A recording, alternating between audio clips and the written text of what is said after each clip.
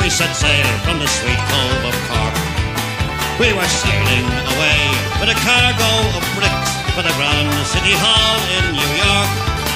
'Twas a wonderful craft, she was rigged fore and aft, and oh how the wild wind drove her. She stood several blasts, she had 27 masts, and they called her the Irish Rover. We had 1 million bags of the best lager rags, we had 2 million barrels of stone. We had 3 million sides of our blind horses' hides, we had 4 million barrels of bones.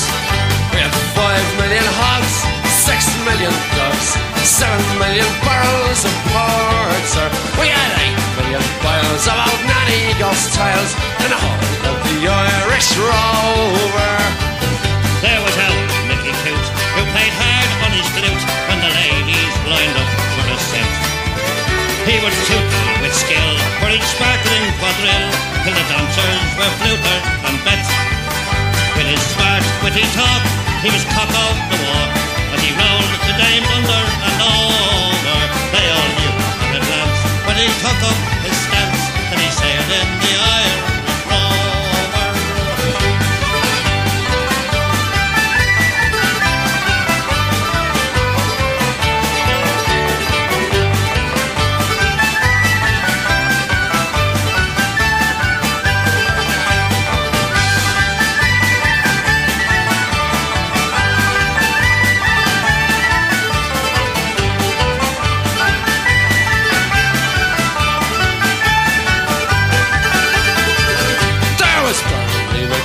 From the banks of the Lee, there was Hogan from Kelty to Hull.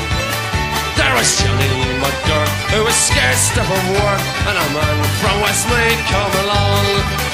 There was Slugger O'Toole, who was drunk as a rule, and fighting Bell Tracy from Dover. And your man, Mike McCann, from the banks of the Bann, was a skipper on the Irish Rover. For a sailor, it's always a bother in life. It's so lonesome by night and by day that he longs for the shore and a charming young whore who will melt all his troubles away. All the noise and the rout, swill and pudging and stout, for him soon is done and over. Of the love of a maid, he is never afraid, but outside from the Irish Rover. We have sailed 7 years when the measles broke out, and the ship lost its way in the fog. And the whale of a crew was reduced down to 2, just myself and the captain's old dog. And the ship struck a rock, oh Lord, what a shock!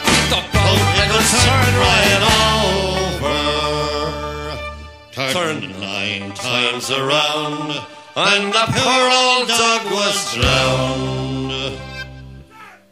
And the last of the Irish Rover.